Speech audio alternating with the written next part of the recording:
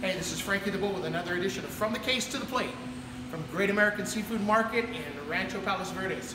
So today I wanted to walk you through the seafood counter. And when I say seafood counter, but it really is the seafood and meat counter. We have only the best selection of USDA prime steaks. Today we're featuring ribeye and fillet. Our hot smoked salmon is from Santa Barbara Smokehouse, a local smokehouse here in California. Wonderful hot smoked and a honey glazed.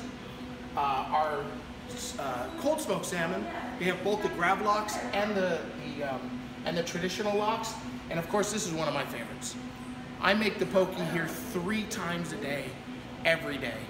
Cut from #1 ahi, generally from Hawaii or local fish, and chopped up in little cubes. I do a sriracha and I do a mayo spicy. Phenomenal. With salmon out of season right now, as far as the wild fish goes, we carry the finest Canadian farm raised. The swordfish is local today and it's on special.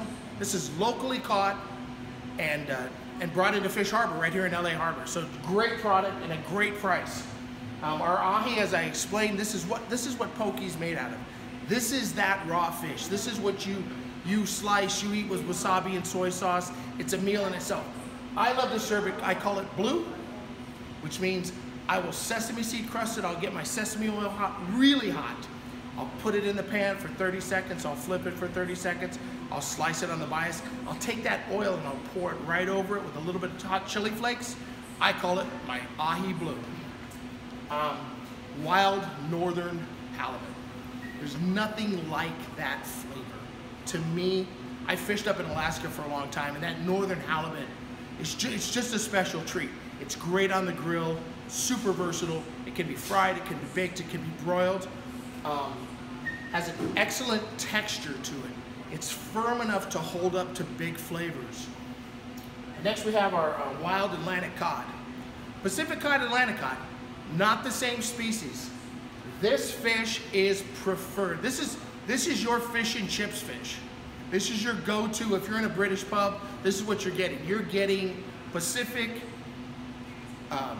you're getting Atlantic cod, not Pacific cod. I'm sorry, Pacific cod is something better to be baked.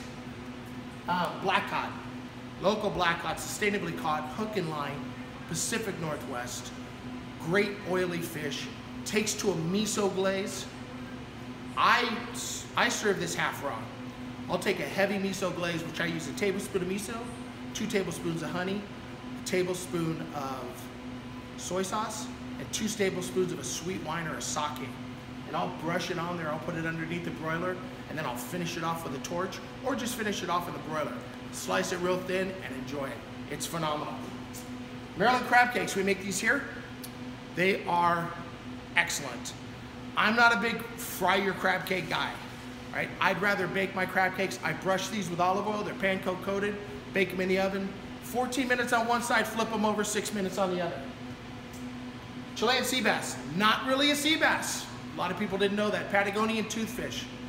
A midwater pelagic species in the lower latitudes from the 12 south and lower down to the Antarctic. Super high in fat due to the cold water. There's nothing like it, really. There's nothing that you can compare this fish to because of its oil content. I guess the closest would be the black cod, and they're not related.